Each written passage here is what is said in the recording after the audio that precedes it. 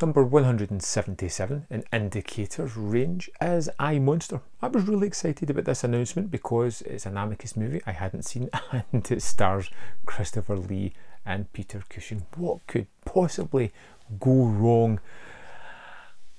Well, there's some things. This is basically Jekyll and Hyde.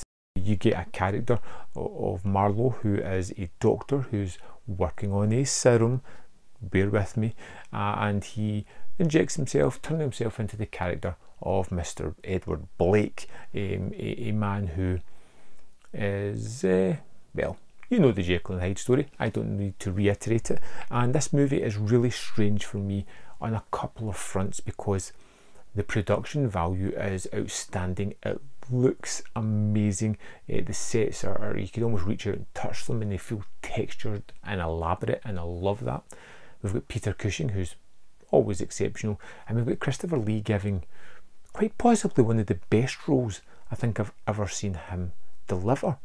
And it has this unique camera work which I kind of like. There's a moment where Christopher Lee is talking within a men's club and the camera moves around its patrons, still keeping Lee as its focus, but passes by Cushing, and it's just a really nice artistic directorial moment. There's a moment later on where he's in a park and he feels himself turning into Mr.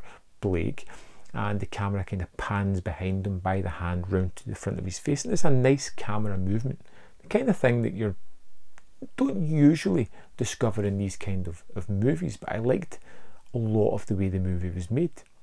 What lets it down is it's just a typical storytelling of Jekyll and Hyde, and it doesn't offer anything in the form of surprises. It has one good notion, and that is that Marlowe turns into Blake and becomes more monstrous each time, as he becomes more disfigured each time, as it becomes harder to change back each time.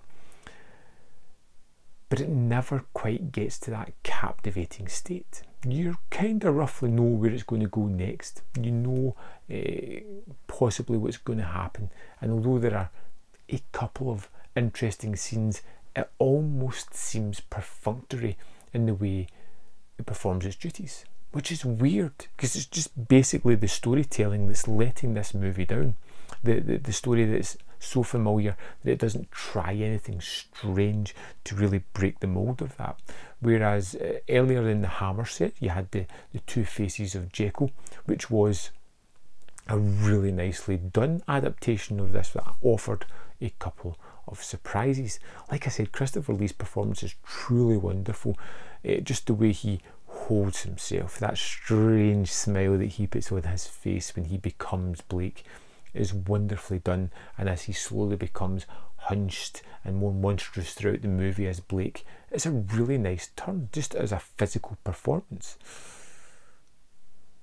I just couldn't connect with this one. There was something about it that just wouldn't let me latch onto it or enjoy it as much as I could, and it was a really quick runtime. This offers two cuts of the movie, the standard, which is 79 minutes, and extended, which is 81 minutes, sorry, 75 and 81. I went for the extended, and it has a couple of risque moments for the time, but nothing to really elevate the movie beyond just average for me. Probably a 2.5, maybe a 3 out of 5 for me. It's one I'll go back and revisit again to see if I get anything more out of it, but just a little bit taken aback that it was just a rather pedestrian adaptation of Jekyll and Hyde. I'd love to know your thoughts on I, Monster. Let me know in the comment box below, and I'll see you next time on Man v Film.